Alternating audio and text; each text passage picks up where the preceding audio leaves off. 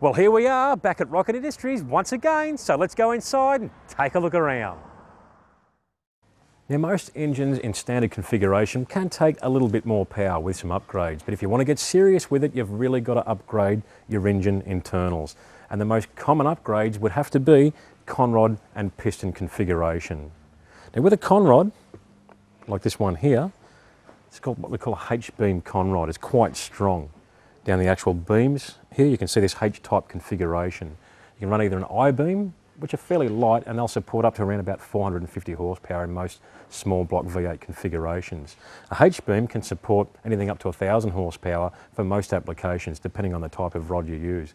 It's also very important to make sure that you do run a very good conrod bolt in the main caps here.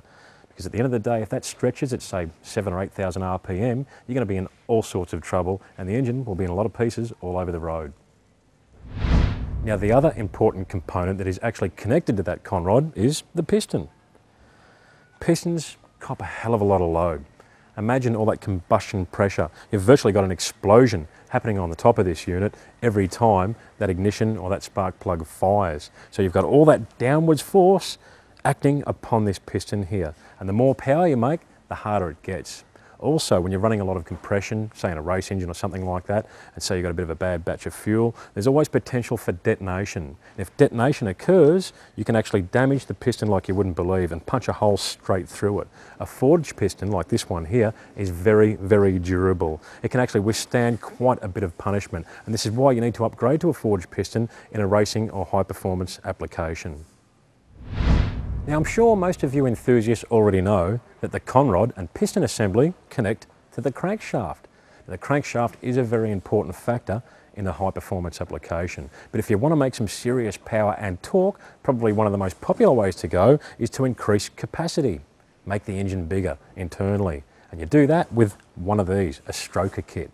This kit here actually takes a 302 Windsor up to 347 cubic inches. That's nearly 50 extra cubes. Now, some of you may wonder, how do they increase capacity with a different crankshaft? Well, it's called a stroker for a reason, because they increase the stroke.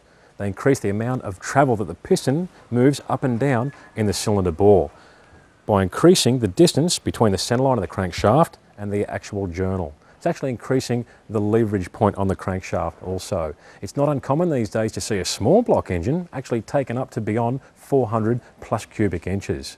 And you wouldn't believe how much difference that makes to engine torque and overall power production.